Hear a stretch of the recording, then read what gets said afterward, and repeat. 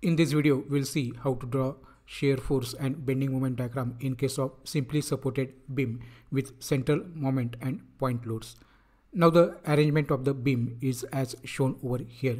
So first we'll have to draw the free body diagram. So for that we'll have to resolve this 260 Newton force which is acting at an angle of 45 degree with the horizontal into two components, two rectangular components. So it will have two rectangular components. One is acting towards left of 0.26 cos 45 kilonewton. So we have converted this 260 Newton into 0.26 kilonewton, and another component of 0.26 sin 45 kilonewton.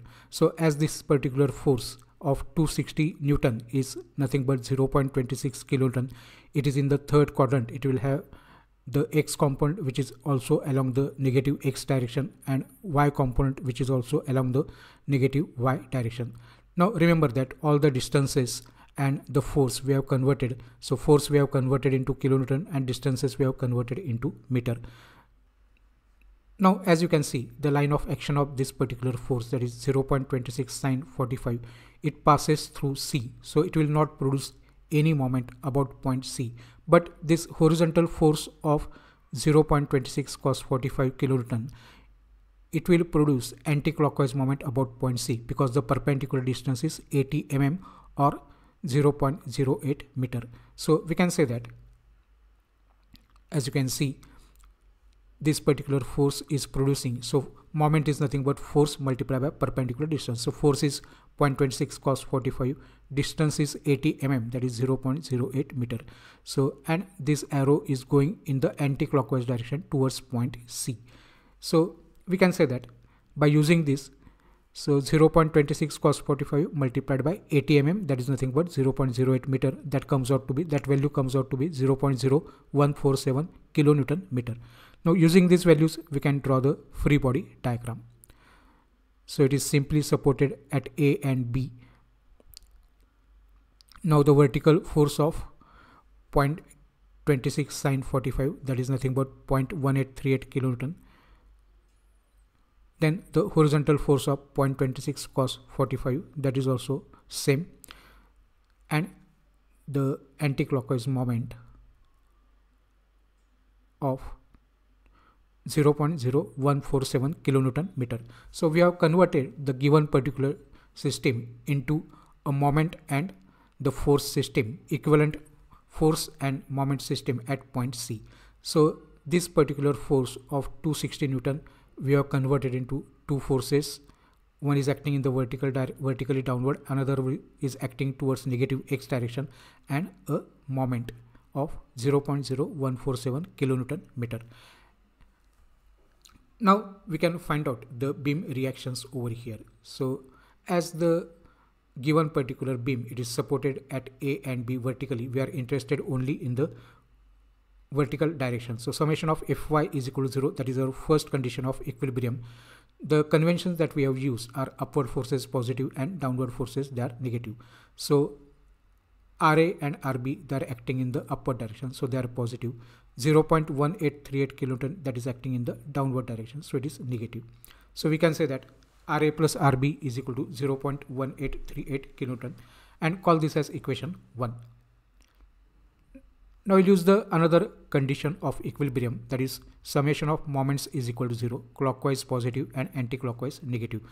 Now taking moments about point A, so this Rb, it will produce anti-clockwise moment about A, and perpendicular distance between B and A is 0.1 plus 0.1, that is 0.2. So minus Rb into 0.2. Then this 0.1838 kilonewton force, this will produce clockwise moment about A, and perpendicular distance is 0.1. So as it is a clockwise moment, it is positive. So 0.1838 into 0.1. This particular force, horizontal force, it also passes directly through point A. It is not having any perpendicular distance, so it will not produce any moment. Then there is already a moment of 0.0147 kilonewton meter, but this is in the anti-clockwise direction and it is directly the moment, but as it is in the anti-clockwise direction, it is minus, that we have considered over here. So transfer this minus RB into 0.2 term on the other side, it will become positive, and this particular term is nothing but 3.68 into 10 raised to minus 3. Divide 3.68 into 10 raised to minus 3 by this 0.2. So you will get the value of RB, that is 0.0184 kilonewton.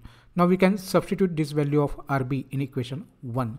So this is our equation 1. So we can say that RA will be equal to 0.1838 plus RB is transferred on this side. It will become minus RB.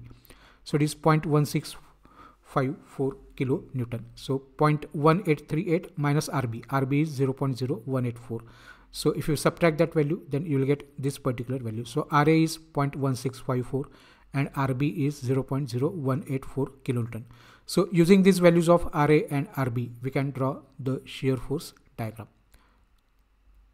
The conventions which we have used for shear force diagram calculations are upward positive and downward negative. So at point A, there is a upward acting reaction RA, and reaction RA is 0.1654 kilonewton, and as it is acting in the upward direction, it is positive. Just at the left of point C, there is no other vertical force that is acting.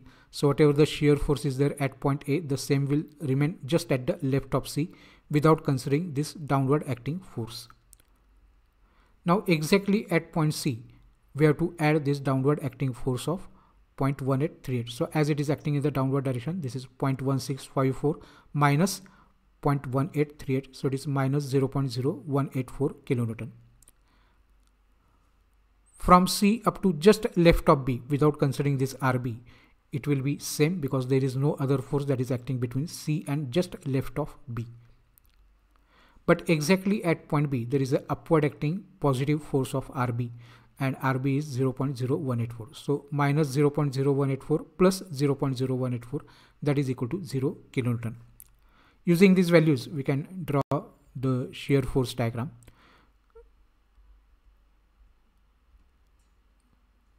As you can see, we are having the various values. At A, it is 0.1654 kilonewton. Just at the left of C, it is 0.1654 kilonewton. Exactly at C, it is minus 0.0184 kilonewton.